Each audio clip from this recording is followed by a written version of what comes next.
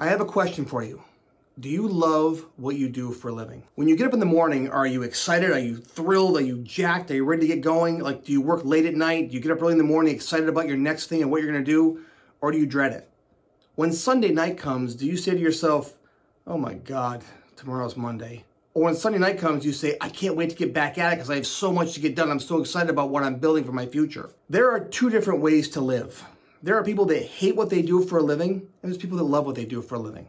I'm sure there's people that are in between too. But a lot of people don't like what they do for a living. They're unhappy. They in a job that's not fulfilling. They do it because they think they have to get a paycheck. They don't realize there's a better way to live. I've worked for myself since I was 19 years old, and I'm 53 years old right now. So I've worked for myself for my entire life. I had one job, and I got fired by my own brother.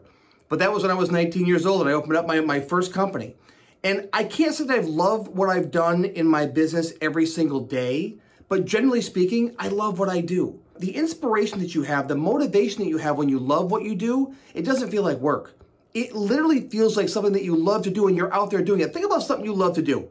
Like, what is a hobby that you love to do? I don't know what it might be for you. Maybe it's roller skating or snowboarding or boating or snow skiing or playing basketball. What is your passion? What is something you love to do? Imagine if you can get paid to do that. I can tell you this, if you find a reason that drives you, you can learn to love what you do. What I tell all our students is this, when you find your why, when you find the reason that drives you to do what you do, you can really start to love what you do. Again, will you like it every day? No. If anybody tells you you're going to love what you do every single day, you won't, because sometimes some days are up, some days are down. But generally speaking, you can love what you do if you know the outcome is worth it.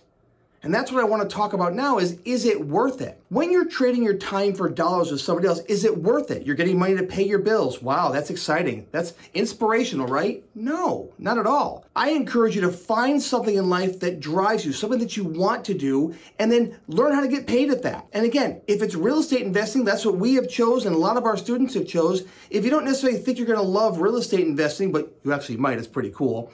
But if you don't, you might want to use the reason why. Like, what am I doing it for? To get out of debt, to get myself retired early, to retire my spouse home, right? To build a better lifestyle, to live in a better home. Those things can drive you to love what you do when you know the outcome.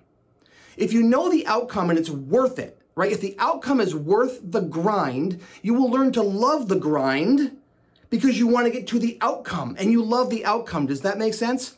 So I encourage you, as you're thinking about your goals and what you want to accomplish, how can you get there the fastest, right? Most of our goals have some financial component tied to it, and it requires raising money, making money to reach that goal.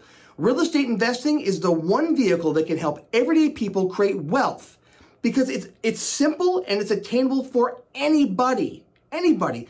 That's the kind of people that we are, and that's the kind of people that we work with all the time. So I encourage you, if you don't love what you do, stop doing it. Find something you love to do.